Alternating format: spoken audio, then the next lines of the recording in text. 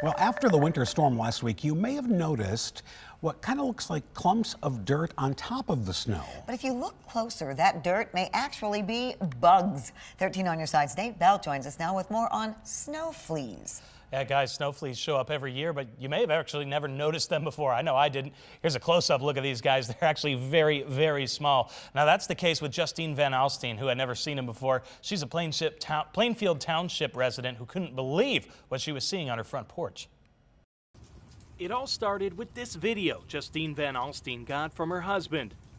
And it just looked like dirt at first, and then he zoomed in, and they're just jumping everywhere. At the time, she didn't even know what a snow flea was. And he's like, there's all sorts of weird bugs on the ground. And I'm like, that's gross. At first, concerned they would get inside. But they're just all along the door.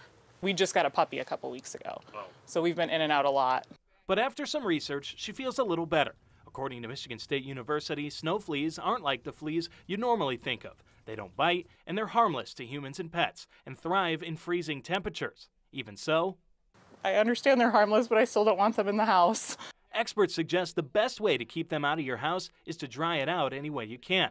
This can be done with a dehumidifier or by fixing your leaky pipes. In Grand Rapids, Nate Belt, 13 on your side.